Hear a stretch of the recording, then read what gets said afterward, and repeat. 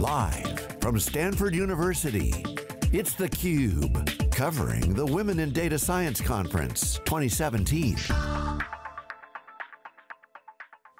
Hi, welcome to theCUBE. I'm Lisa Martin, and we are at the Women in Data Science second annual conference at Stanford University. Great event, very excited to be joined by one of the founders of the Women in Data Science, the Senior Director and Head of Data Science at WalmartLabs, Esteban Arcaute. Very nice to have you on the program. Thanks for joining us. Thank you for having me, Lisa. So talk to us about data science in retail. How is Walmart using data science to influence shoppers wherever they are, mobile, in-store, .com? So data science is a key component to how we create our experiences, especially now that our customers essentially don't really make a distinction between they're shopping in stores or they're actually using their mobile device or they're at home with their desktop. So that means that for us, it really is about creating a seamless experience that allows the customer to not feel that barrier of the medium that they're using to shop. So more practically, that means that the data that we're using to create the experience is essentially the same across all of these media.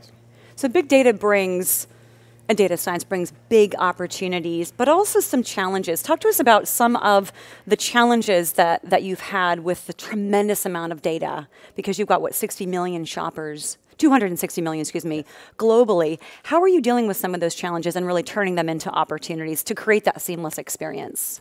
So for us, it means that a lot of ready-made solutions that are available for other companies, they just don't work for us. The same way that other companies with large amounts of data, they actually have to create their own in-house solutions or technology. It is the same for us. Now, in terms of how that is a very specific challenge, that means that when you actually go and train, let's say, a model that is trying to predict whether a customer is going to be satisfied with a purchase or not, usually the amount of data that you have will make that model to not be that reliable unless you actually did it in-house.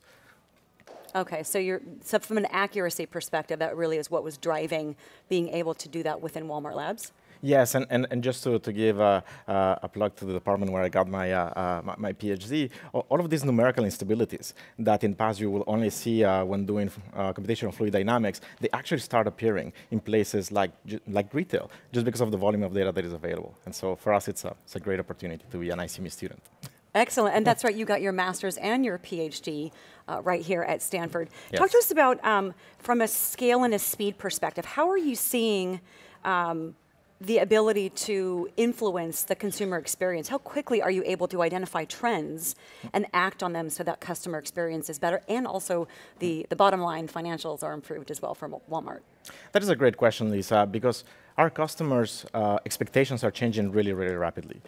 If you remember back in the late 90s, when you would go to a search engine and it worked, it was like a miracle. Everybody was really excited. Fast forward to today, you go to any search box, not a search engine, you put in a query. If it doesn't work, you're disappointed. When it works, it's just table stakes. That means that for us, we need to be able to iterate as quickly as the customer expectations change, which is really, really fast. Absolutely. How do you collaborate with the business side? So first, let's talk about your team. What's the size of your team as the head of data science? Who are the different, what are the different functions within your team, first and foremost? So I'm also in charge of the search experience within Walmart Global E-commerce. It's a fairly large team because it is composed of basically the full stack from the back end, data science, DevOps, product management. So I cannot give you an exact size, but it's a fairly large team. Excellent. So, and how do you collaborate with the business to influence merchandising, for example? What is that collaboration like between WalmartLabs and the .com side? So last year, Kelly Thompson was one of the speakers at the Women in Data Science conference, and she talked about the importance of bringing the art of merchandising with the science of data science together. And it really is, it is true that there are certain things that algorithms cannot catch as quickly as a human expert actually knows about. And so the way we develop products and hence experiences for our customers is really bringing these two together in a partnership to ensure that there's never one side that is working on something that the other one cannot just leverage. From a priority perspective, how are some of the trends that you find driving priorities for investment? It goes both ways. Sometimes we find the trend, sometimes the business finds the trend. And so sometimes the business asks us to try to automate or to predict something that we hadn't thought about, and that is actually very difficult. And hence we invest a lot in that. And sometimes we find some customer patterns that indicate a different behavior in a locality or in or with certain characteristics that then the business can go and better serve themselves. So it really is driven by whoever has a good idea, and they can come from anywhere. You mentioned that the need still for human insight. Talk to us about that dynamic, machine learning and human insight. How does that work together? And again, kind of thinking in the context of speed and scale to meet those changing customer demands. That is one of the best kept secrets from machine learning, is that most machine learning systems, the moment they have a human in the loop, the learning rate gets accelerated exponentially.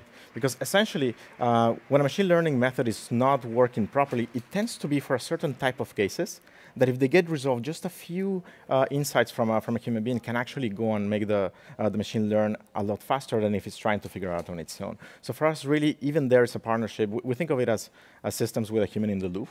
That human, if it's an expert, it's even better, which is what we have. And so we create our systems to deeply integrate our merchandising capacity. And so you actually see human intervention or interaction as a necessary component to speed to market, leveraging data. We believe that that is the fastest way to get there. There might be other ways to do without. We don't always have a human in the loop, but when we can have a human in the loop, we have seen that the acceleration is actually measurable. Fantastic. So one of the things I wanted to chat about with you is looking at your team a little bit, as well as your involvement here in the Women in Data Science. You were one of the founders. Talk to us about Walmart's interest in helping to not only educate women and further their education in data science, but also maybe to combat the predicted shortage of data scientists that's predicted to start even in 2018. How is that collaboration going to help in that sense? So let me address the question in two parts. First, the question related to women and minorities into data science. So Walmart is a very inclusive company. We win awards every year because of all of our work in there. And I think that starting with women in data science it's a natural place to start because there's always 50% of women everywhere. And so that means that really thinking that there should be an equal representation, or we should, maybe not equal representation, there should be a way to funnel all of this talent into data science just makes sense. There's not a question as whether there's sufficiently many of them or things like that. So culturally, it was kind of a natural extension for WalmartLabs, it sounds like. Absolutely, yes. And the second question is the shortage. So for us, we're very lucky in that we have two things that any company needs to have to attract great data scientists. So the first one is that we actually have data. And believe it or not, it is an asset that a lot of companies don't realize is actually a strategic one. And the second one is that we empower all of our associates with the ability to have impact from the get-go. We don't put them in some small project that might have an impact in maybe 3 years. No, we actually put them and participate in projects that might have, for instance, in my team, impact within the first 3 to 4 months of being on the floor. That's fantastic, and I'm sure that really inspires them. They see that they can make an impact right away. Yes. And I would imagine, just after chatting with you, that they have the freedom probably to test and fail, and from that failure becomes more opportunities to get and tweak and get things right. Absolutely. So especially in a field like retail, there's no laws of retails. There's not someone that just put in some nice equations and we just go and study and do something. Actually, you need to test and learn and iterate constantly, especially when your customers' expectations change so rapidly. So in terms of evolution of data science and skills, you know, data presentation skills, analysis, stats, math, what are some of the other skills, maybe even social skills, that you think are really key for the young next generation of data scientists to really get into this field, regardless of industry, and be successful? It's a question that I get very often, and especially because data science has not yet been formally properly defined in some sense. Data scientist is even less properly defined, so the term just started in 2010 or 11. And so usually people think that they have to be hackers, have analytical skills, and have some domain expertise. We actually flip that to say you have to have analytical skills, so that stays. You have to be a software engineer, or have software engineering skills, and you have to have product management skills. And the reason is that unless you're able to properly communicate what your insights are, to understand how they get incorporated into a real software system, and of course to have the expertise to know what you're doing, you're not going to be successful as a data scientist. So for us, really those three components are the ones that drive what we're looking at data scientists. Excellent. So you mentioned hackers. Hackathons, you recently had a hackathon. How is Walmart Labs giving opportunities to maybe kids in grade school, in high school, kids that are in university, to start developing that talent? So we have also an internship program every year.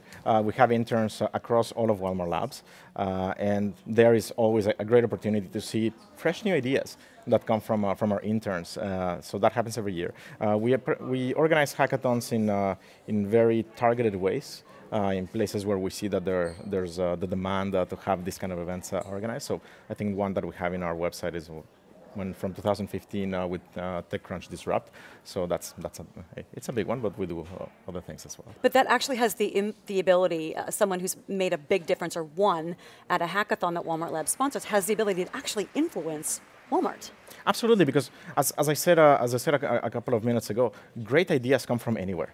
And hackathons are great places where you see all of these ideas bubbling, and that you might not even realize that, oh, that opportunity is right there, someone can see it, and once it's seen, everybody can see it. So it's a great place to... But that's a great, from a cultural perspective, what you're saying sounds fantastic, that there's a culture within Walmart Labs and Walmart that really is not only diverse from women in the sciences as well, but also one that really encourages, test it, try it. You can make an impact here, and I think that's huge for attracting talent. What advice would you give to some of the young women that are here at the Women in Data Science Conference for the second annual to want to become successful data scientists? So I would give the advice that I have for myself, which is stay true to yourself, and anyone can be a great data scientist. What are some of the things that you're most looking forward to learning and hearing at this second annual event?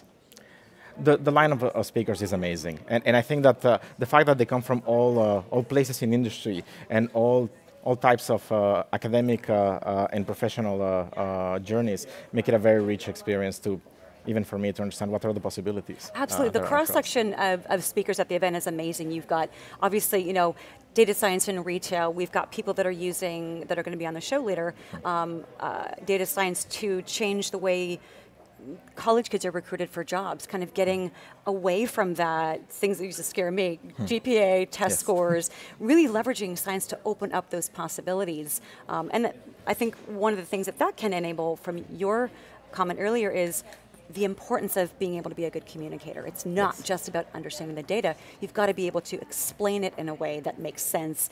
Is this an impact? Also, you mentioned we've got people that are here today on the academic side that are helping to educate the next generation of computer and data scientists.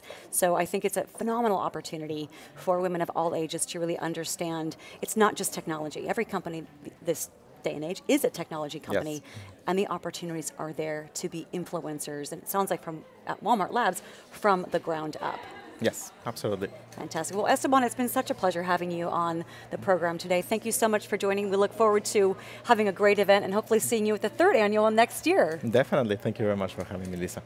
And you've been watching theCUBE. We are live at the Women in Data Science Conference at Stanford University. Stick around, we'll be right back.